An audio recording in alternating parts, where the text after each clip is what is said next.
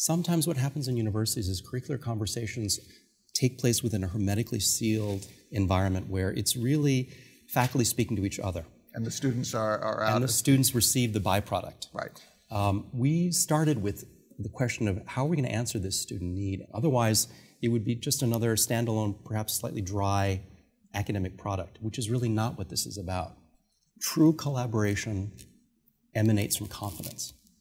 So if you're confident in the quality of the idea and confident in your ability to make it happen, then you should be also confident about opening it up and finding out what other people have to say. So basically every week I interact with students. I have meals with students, I have meetings, I go to, I create receptions, usually with just the agenda of hearing directly from students. One faculty member who didn't know me prior to the merger said to another faculty member, it's really nice having a dean who's so student-centric.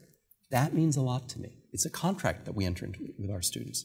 And we've got to fulfill the promise that we're making to them that somehow as a result of this experience and this learning, they are better equipped to succeed in the world. In the world. That's what drives me.